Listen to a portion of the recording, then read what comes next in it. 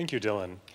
I'd like to talk a little bit about how benefit coverage or the commitment from health insurance to help pay can influence the use of a new technology. Oops, wrong way. This is a quick image of how health insurance looks in California, at least our estimates for how it will look in 2017. The brown wedge is the uninsured, about 2.7 million. The gray wedge is people who have health insurance that's subject to neither of California's state regulators. And the dark blue is the state-regulated health insurance, with the bar chart breaking those folks out between the two. It's kind of always interesting to note, too, that in the bottom of that bar chart, DMHC-regulated plans have the majority of the Medi-Cal or Medicaid beneficiaries in our state. Now, the exact list of tests, treatments, and services that a state-regulated health insurance company will cover, it's influenced by market forces, what purchasers want and what they're willing to pay for, as well as by state and federal law. Now, proposed state mandates are what my program, the California Health Benefits Review Program, considers. So a key thing we do is look and try to establish what is already going on and what would a law change, how many more people would have coverage for that benefit. To base us in a particular subject, I think that's always helpful. Let's talk a little bit about breast cancer tests, because my program just looked at a mandate that would have required a particular form of coverage. There are two forms of mammography, film and digital mammography. Digital mammography is often referred to as 2D mammography at this point. And both are very broadly covered by state-regulated health insurance at this point, and they are both pretty broadly required by both the state government and the ACA. However, there's a third. Digital breast tomosynthesis, or DBT, which you sometimes hear referred to as 3D mammography. It is not addressed by the state laws or the ACA. It's something newish, and therefore there is room for change. This is the subject that we just looked at. What would happen if a state law required coverage for DBT? In those terms, we found that coverage is not universal. Among the folks who are enrolled in the state-regulated plans, it's about 1.53 million have coverage for digital breast tomosynthesis. But if you change the law, you'd add about 9.7 million people to that pot, which would be a 63% increase. In terms of the tests themselves, we estimated it's probably about 1.2 million per year. But if everyone had coverage, this is one where we think there would be almost 1 million more of the tests in a given year, an 81% increase.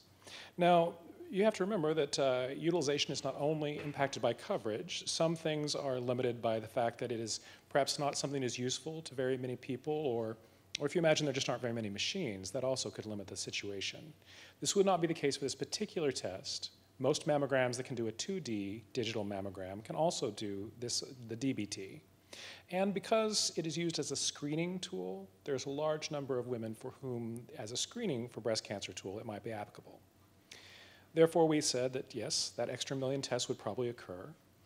And this would actually have some effect on user expenses. That's all the cost sharing, plus anything that was paid out of pocket for the tomosynthesis tests. We said it would actually save the enrollees about 10.8 million. Mostly that's coming from the fact that some folks were paying when their insurance did not cover. Premiums, though, would go up, because premiums, of course, are based in part on anticipation of use. Therefore, if the carriers had a similar idea of what use would look like in the future, we would expect them to raise rates by about 50.3 million in that year. Now, of course, California is very large. There's a lot of premiums being paid.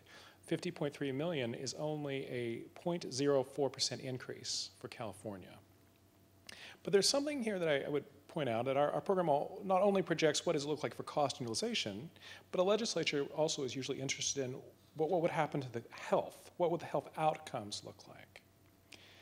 So our faculty considered the existing evidence, and they found that compared to no screening, there is clear and convincing evidence that digital mammography alone leads to reduced mortality related to breast cancer and may detect breast cancer at an earlier stage among some subgroups of women.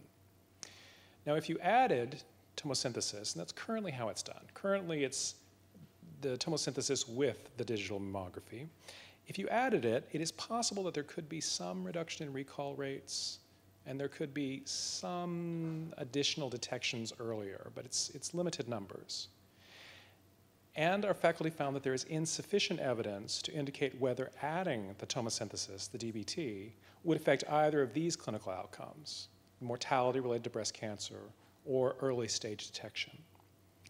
Our faculty's findings were pretty similar to what these national entities put forward.